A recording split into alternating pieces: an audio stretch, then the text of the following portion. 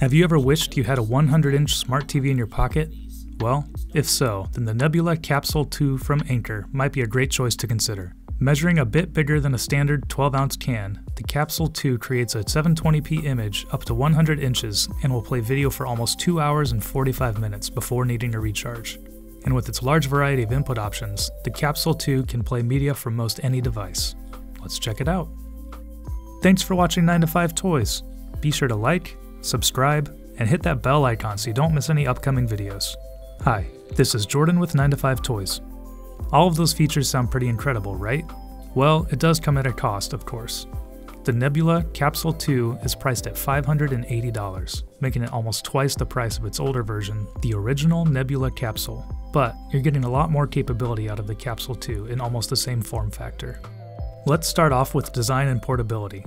Compared to a standard 12-ounce can, the Capsule II is just a bit larger, both wider and taller.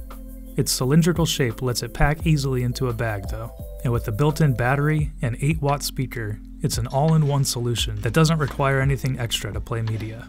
On the top, we see arrow buttons, a centered selection button, back button, and volume up and down controls.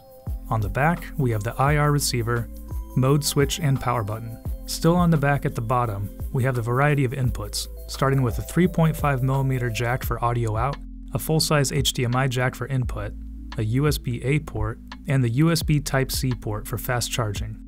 On the front we have the projector lens and a separate autofocus lens. There are a few different ways to control the Capsule II since it runs on Android TV software. Buttons on top of the unit, the included remote, and Nebula Connect app all enable control of the Capsule II to fit most situations. While the projector can be placed a minimum of 23 inches or a maximum of 121 inches to get a projected image from 20 to 100 inches, the suggested range for best results is placing the projector between 40 and 80 inches away from a surface. Obviously, the further the nebula is from the surface, the fuzzier and darker the image will appear. But this allows for a nice range of sizes depending on where you are projecting the image. Besides its impressive size and portability, the Capsule II has some great features as a projector. Resolution is 720p to give you an HD image, and it still feels sharp even when projecting up to 100 inches. I think part of the sharpness is thanks to the 1-second automatic autofocus. When the Capsule II is moved, it senses the movement and refocuses the image to the correct distance. This makes setup incredibly simple and mostly accurate.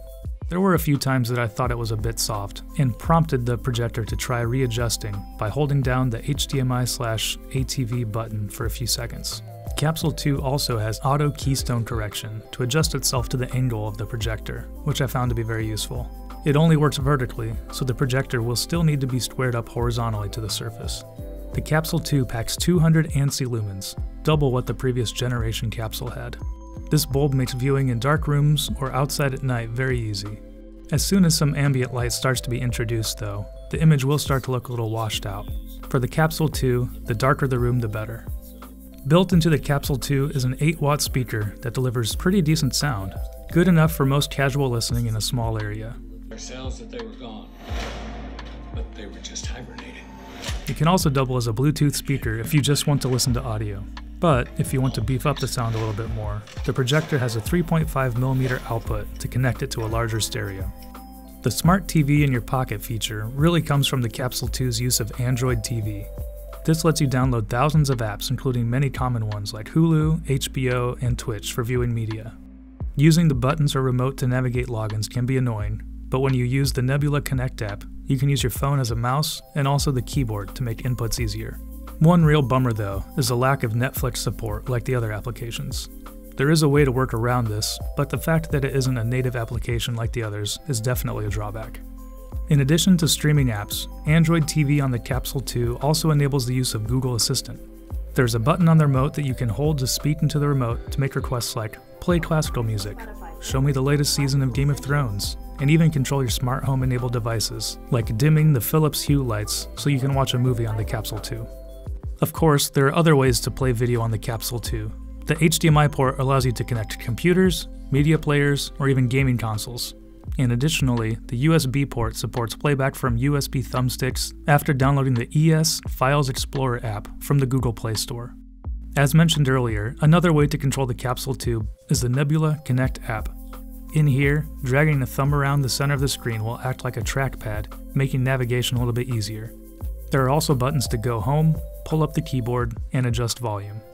While playing music videos on YouTube, the Capsule II lasted for about 2 hours and 45 minutes before needing a recharge.